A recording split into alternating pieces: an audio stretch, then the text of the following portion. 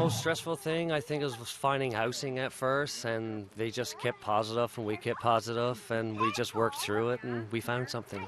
It's been a stressful couple of months for Mark and his family. The couple and their 3 children have been homeless since moving here from Newfoundland at the beginning of July. My husband that deals with his multiple sclerosis, and he really needs to get on a regimen to have a better quality of life. Us having 3 children, that's even more important. But they knew housing would be a struggle. If you don't try, you'll never know. So we just hopped and left and we did it. With nowhere to go, the family turned to Leader Place at Blue Door, which offers emergency housing for families.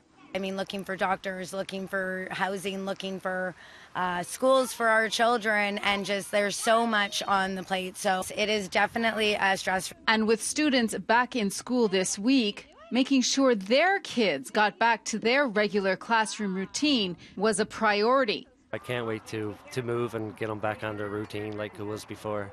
Something that Blue Door staff helps the families focus on to help bring stability for the children. When you're looking for housing or you don't have housing, there's a great deal of stress that's there, and that stress is felt by kids too.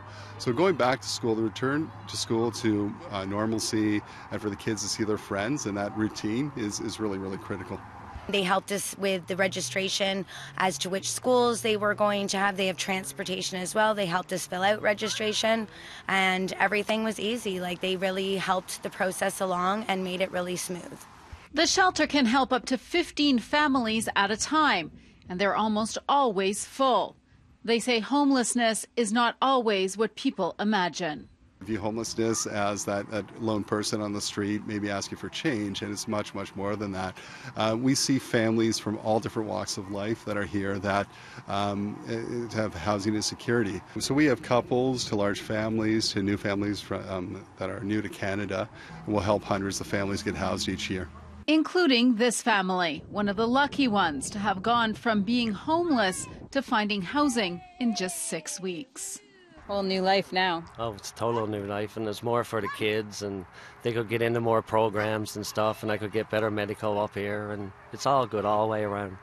Well, for this family, their new lives begin this weekend when they move into their new home. But there are always others in need of emergency assistance. To help, you can go to our website, citynews.ca/extras. In York Region, Audra Brown, City News.